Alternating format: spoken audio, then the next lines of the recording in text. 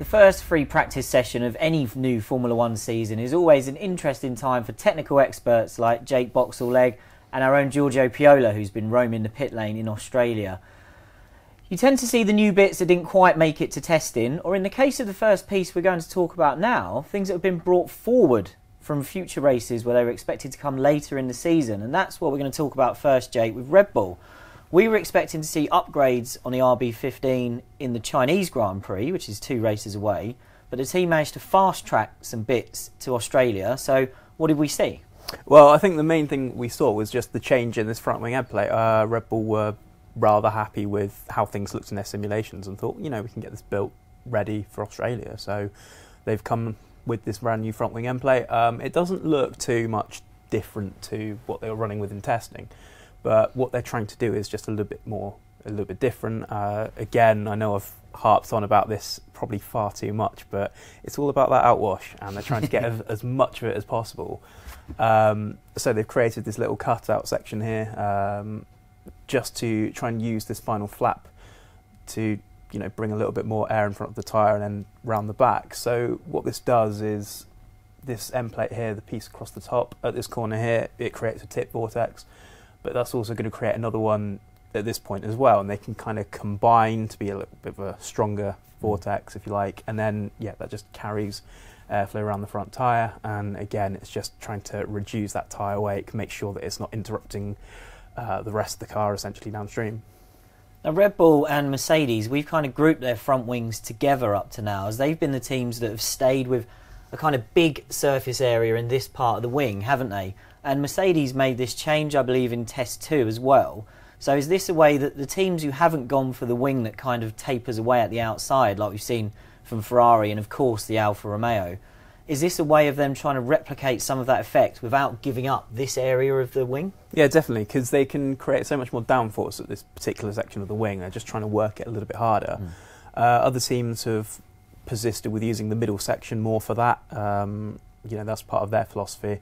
But Mercedes and Red Bull have found much more gains on this section of the wing, and so, you know, they've not really wanted to compromise or give that up. So they've sort of tried to find a way to have their cake and eat it, essentially. Now, there's been a lot of talk about Ferrari, of course, the battle at the front, and how Ferrari and Mercedes will stack up. And arguably, as you will find out in our video from Australia with our guys who've been looking at the times, we didn't really get that answer today in practice. But Ferrari had something interesting on the front of the car, didn't they? So yeah, Ferrari have turned up in Australia with very, very interesting sort of wheel hub design almost. And as I say this now, I've already confused our production crew with this particular graphic, in the fact that these are 2 very distinctly different upright sections, and yet they're using them on the same car.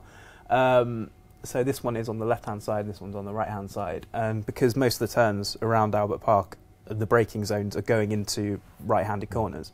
So that brake is doing particularly much more work than this one to try and get the car stopped. So you have what's called the Ackman steering geometry, so essentially the wheels turn at a different rate, and so the outside wheel can move faster than the inside wheels to try and get the right amount of turn in. But at the same time, this brake is still doing much more work, and so there's an extra duct along the inside here, as well as this one here. This one here? Yeah, so that one there is additional, and then you've got the same on both sides, this one here. And you know, they could also be using this to try and bring a little bit of the blown axle effect back as well, but yeah, they're just trying to cool that inside wheel as much as possible, and so just ensure that the brakes don't start to fade too much during the course of the race, because that could be absolutely disastrous.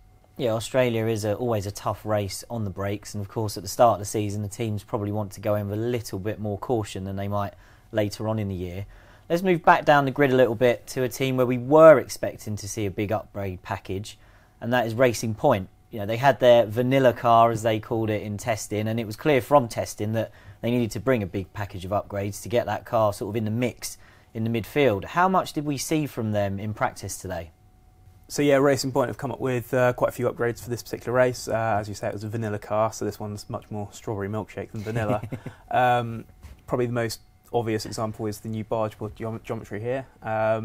So the third, essentially a tooth along the top edge of the barge board, that now turns into a horizontal piece. This one here. Yep, that one there. So that now turns into a horizontal piece that essentially comes along here and connects to the side pod turning vane. That's very similar to what Red Bull have got going on, what McLaren have as well. So it essentially just adds a little bit more dimension, a little bit more options with trying to just take the weight from the tyre and turn it into something usable that they can direct around the side pods essentially, and try and protect the floor a little bit as well, working it a little bit harder. And then this particular piece here has changed as well. It was a little bit more, strangely enough, more complex on the previous iteration. But what's happened is they've tried to be a little bit more deliberate about it, a little bit more pragmatic with just essentially just taking as much tyre weight from this massive swirling air that propagates here, just sort of collecting it up, cleaning it up with this one, then being able to clean it up with the underside of this one, then sending it on its merry way down the side of the car as well. So there's been a few changes in the barge board. We can also see the mirror as well. It's a lot different to what it was before. It was a very conventional twin mounted mirror before, but now they've come up with these very elaborate mountings. That looks like another little wing has been added, doesn't it? Yeah, exactly. You can see the little, they're almost vortex generators on the top side as well. This is a little bit of a flow conditioner here, so you can sort of see it beginning to just direct flow over towards this point of the side pod here, letting it drop down and just carrying it as much around the floor as possible. We're seeing a lot of mirrors being used as aerodynamic devices now. We know that engineers would prefer not to have them on there at all, but since they have to, they're trying to make them as beneficial as they possibly can, really. There's also been a change to the brake ducts as well. As you can see, it's just been doused in flow-vis just so that Racing Point can get an idea of how it's actually performing. There's a very tiny little fin here, there's a little cut out here, and it's very, very clever because what they have had to do, these new regulations, is essentially pare down on what furniture they can have around it. So they're trying to use the brake duct as much as possible. But you're only allowed essentially what's a 5mm protrusion from essentially the plane at the centre of the wheel. So by sort of pushing the brake duct geometry in a little bit, then they have a lot more space to play with. So it's sort of quite a clever circumvention of the rules. We saw Mercedes do it in testing, a few other teams as well gravitated towards that. That fin is sort of very sharply, acutely angled downwards, and it's just taking whatever flow sort of spins off and comes towards the centre of the tyre and just sort of brings it down and brings it into a little bit more play along this way, just to sort of take it out of the equation in, generating wake and such things like that. So yeah, it's quite a sort of clever design. They've also gone with the little raised suspension mounting point as well, which a number of teams have done. So yeah, it's looking a lot more detailed than it was in Barcelona for sure. Yeah, and a great example of how just when the rule makers change the rules to try and tidy this area up, the teams will find some way to add back the complication and the sophistication that gives them better control of the air.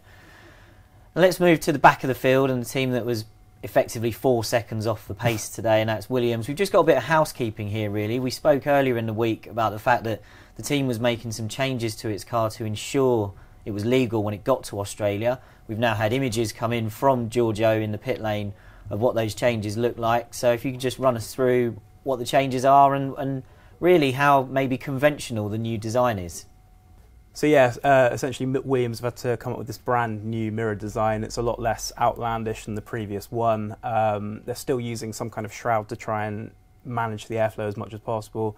Essentially this mirror section here, it creates a low pressure zone behind it, and so this shroud is trying to direct a little bit more air through, pull it through, and try and negate the amount of drag produced that way. The previous mirror, that was producing quite a sort of, I wouldn't say a hefty amount of outwash, but it was certainly generally helping with the general effort, and they're not able to do this anymore, so they've got to find other ways of trying to recoup that, try and negate the negative effect that these mirrors have on the rest of the car.